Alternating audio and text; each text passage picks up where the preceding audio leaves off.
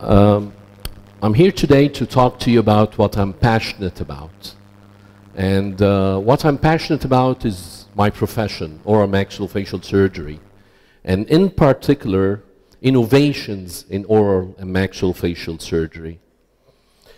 So what's oral maxillofacial surgery?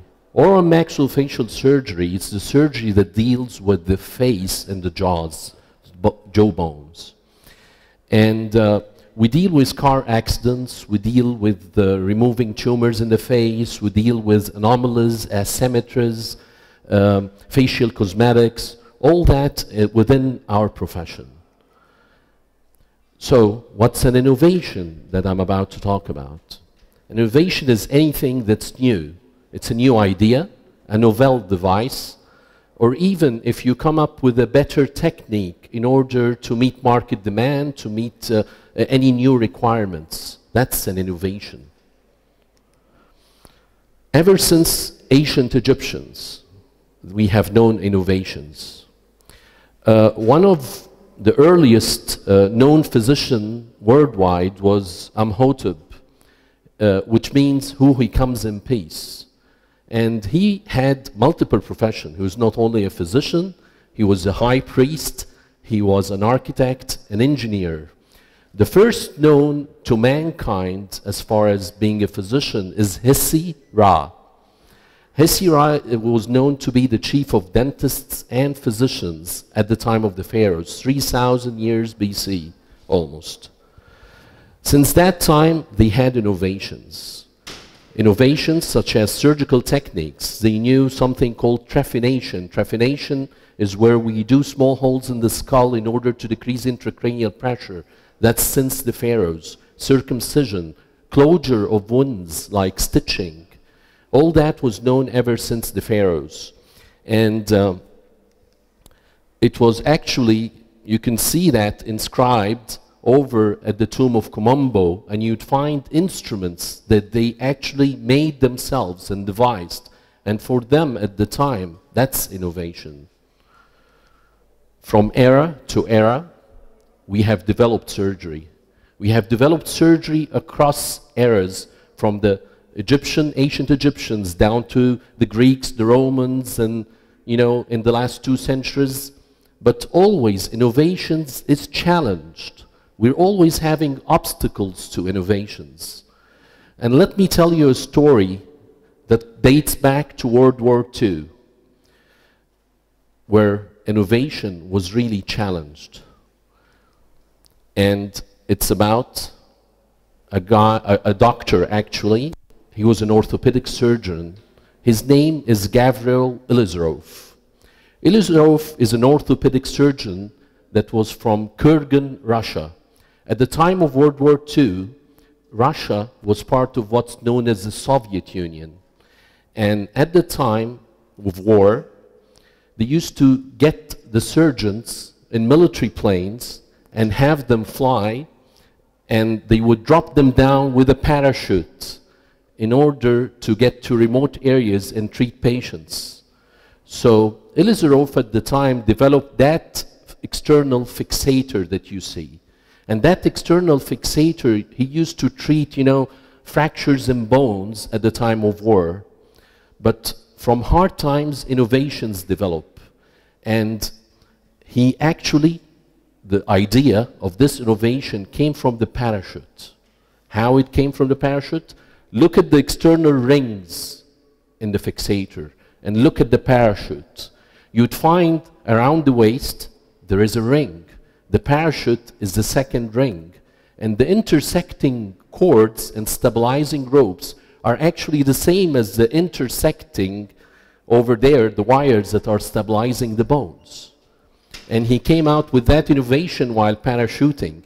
And I was lucky enough to know that story because I met his nephew while I was studying in the USA.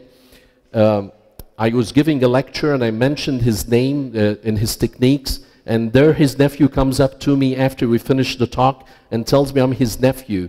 And he showed me his name is Yelizarov, so he has the same family name. And he tells me the story of the parachute, which was not written in any article or paper. It was only written in Russian. And I was able to get to know that story. But is that the only thing about Ilizarov I want to make? No. The story is just starting. It's not about the external fixator device. No, it's much more than that. Sometimes innovation comes accidentally, not just by hard times or anything. So Ilizarov had a nurse. That nurse used to go to the patient where he fixated the fractures and used to, you know, you can see that around that device there are screws, bolts and nuts that you have to tighten on a daily basis, and you kind of want to make sure that it's really tight so that the bones are compressed and it heals well. So what happened is that that nurse, instead of turning it clockwise, she started doing it anti-clockwise. And she did that for several days in a row. And when Ilizarov came and saw what happened, he was kind of astonished. Actually, compression that was supposedly done would keep the segments and the bone to heal together. But actually, the tension on the bones created new bone, like you see here. This is the fracture, and that's new bone being laid down by applying constant tension to the bones. And that phenomena came out as distraction osteogenesis. So while distracting the segments of the bone, you're getting new bone laid down in between. And that story is the base of any bone lengthening procedure, okay?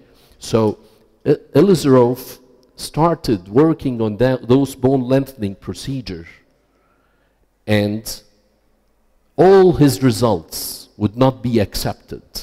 And you know what would they call him? They would call him the magician from Kurgan. Every time in history, even in the Pharaoh time, they would rate things to magic or something that wouldn't be accepted just because you're getting something out and new. And it wasn't until he treated an Olympic high jumper by the name of Valery Brummel. Valery Brummel was one of the more or less very well-known high jumpers. And at the time, he suffered a motorcycle accident. And he had to go for about 14 surgeries just to correct the deformity that he suffered in his long bones. Valery Brummel, as a last resort, and unsuccessful surgeries, 14 unsuccessful surgeries, he went to the magician from Kurgan. And the magician from Kurgan treated him 2 operations. And he was able, within 6 months, to return him back to training and to high jumping again.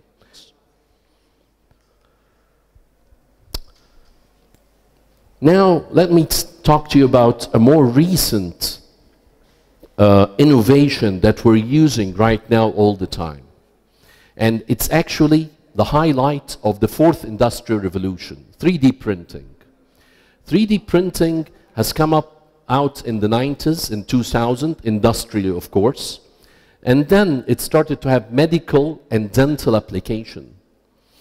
And this is the first case. I was lucky enough in 2001 that I had one of the earliest models in 3D printing. There were only 2 places in the entire United States that did 3D printing. And these were among the first models that were done at these institutions. And this is a case for a 34-year-old male who had a lesion in his lower jaw. And that lesion had eaten up all his lower jaw. And we wanted to print that 3D model in order to help outline, see where we're going to make the cuts of the tumor mass, and help us, like you see, there's a plate here, and that plate, we wanted to pre-bend that plate outside the patient and go ready to put it inside the patient as pre-bent plates. At the time, that was an innovation. Now it's standard. That's standard procedure nowadays. But at the time, we did that, and we reported it, of course. And you can see how it can save a lot of time in the operating room. How can that provide more accuracy to us, because we know exactly where to cut, and we're getting it ready. Pre-bending a plate such as this can take us an hour and a half in the OR. So we're actually decreasing the time in the operating room. So what else can 3D printing offer? Now with the new technology, 3D printing can actually, you can bioprint tissues and organs, like an ear cartridge or a 3D printed heart, okay? Still under research, not out yet, but still under research and it's being done. We can do a customized implantable device, like a titanium mandible, that we can do. And now there are expensive 3D printers that can print those tissues and organs. This printer is called a bioplotter, and it's that big and $300,000 worth, and that can print on a variety of different materials that are natural materials where we can incorporate inside the body. And that's a huge innovation. And now we're moving on, the last 3 years or 4 years, we're moving on to in-office 3D printing. So those models and those templates I can do myself in my clinic. I myself today have 2 3D printers that I'm using on a weekly basis at least. They are getting more accurate, more affordable. There are printers that used to cost between $100 grand to $200,000. Now you can have printer between $4,000 to $10,000 that are offering quite a good quality to certain applications. So it's changing. You're getting to have it on hand and with you. And this way you can develop more and you can innovate more. From then, after 3D printing, we started realizing that we need more accuracy on the planning of the surgery itself. So there came out a huge leap in virtual planning software. What I mean by virtual planning is we actually upload the cone beam CTs or the CT scans, the x-rays for the patient onto the software.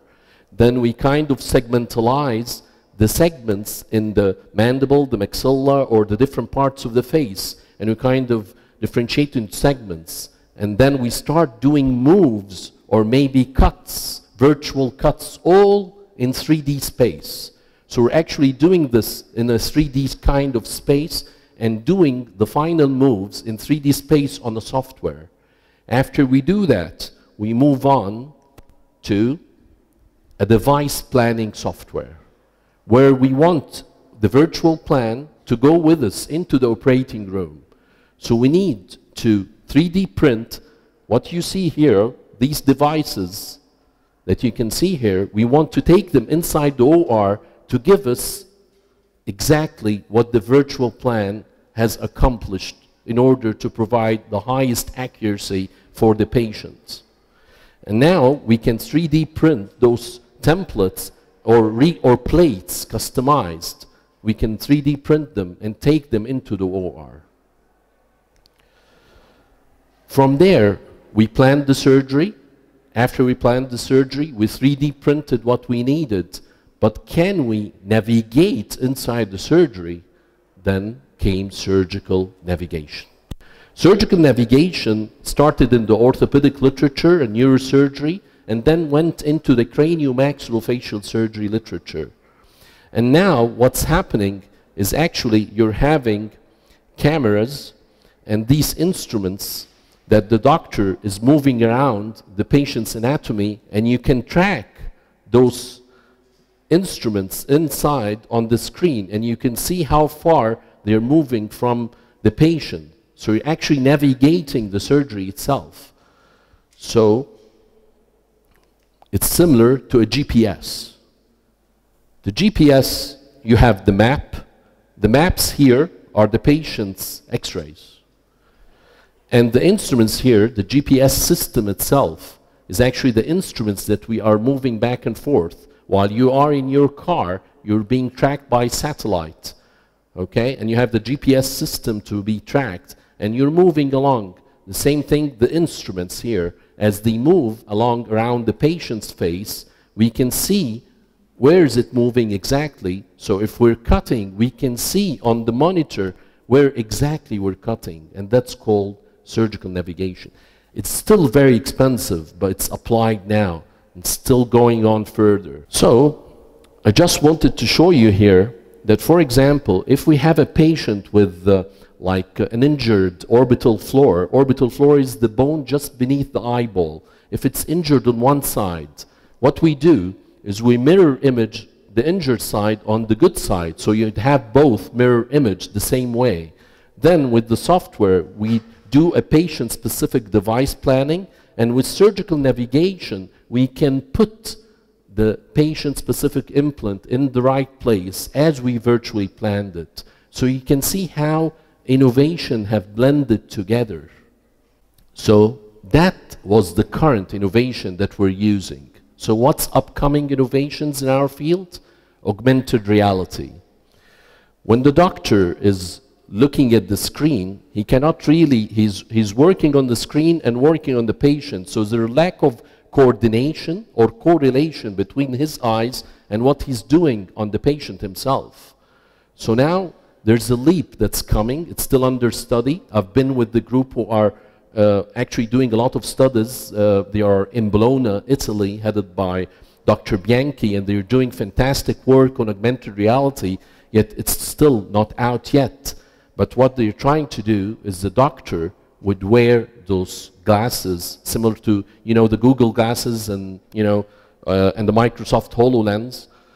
And when he put the glasses, he would see the virtual plan simulated on the patient himself. So you would actually have the planned surgery over the patient, so I can see where exactly I will cut while the patient, or you could have a tablet even. There's another institute in Basel, in Switzerland, that instead of having an augmented reality glasses, you would slide a tablet over the patient and you see the virtual plan on the patient's head himself. So that's a huge leap in, you know, in our field. Lastly, about the upcoming innovation, I want to talk to you about haptics. Haptics, holograms, sense of touch. Haptics is a sense of touch. What happens is that the doctor has a hologram in front of him, and he starts getting a haptic device similar to that arm you see here. And he starts touching the hologram, and he starts moving the parts on the hologram. And what he can do, for example, if you have a fracture here, he can come, pick up that segment, and with the haptic, put it and place it right where it's supposed to be, on the hologram, not on, even on the computer, on a simulated 3D hologram. And then he would feel a snap, a pushback, that will make him feel that it went in the right area. Like you can see here. You can see the guard or the gloves, the haptic gloves that he's wearing, and he's manipulating the 3D hologram. And you could get those segments like a jigsaw puzzle and help yourself to snap them into the right anatomy. That's what we're talking about in haptic technology and what's coming up very soon within the next 3 to 5 years. I'm not saying 10 years, 20 years. I'm talking 3 to 5 years. And now, haptics together with augmented reality are kind of getting together for educational purposes. Getting together so that you would be able to study anatomy, and you can actually divide the muscle layer, be able to look more closely inside the heart and other organs, so actually the students of medicine or dentistry can easily visualize in a 3D level. And in this university here, we're actually doing that to help residents understand surgical anatomy of the head and neck. And I have about 4 students who are highly interested in that part and working on the software to develop that for our area in the head and neck area. So, what's the take-home message today? Harboring innovation rather than challenging innovations. We are much more lucky than the time of Ilizarov, where he had to took him 20 years in order for his own people to be convinced of what he has to do. And another 20 years, language barrier, war barrier, and others. Now we're lucky. We have all papers translated. At the touch of our fingers, I could get the latest paper.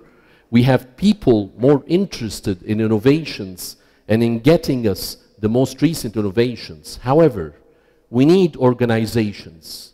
We need organizations to partner with entrepreneurs and actually provide the fund, provide the right network, provide the right tools for those entrepreneurs to be able to take the innovation into the market.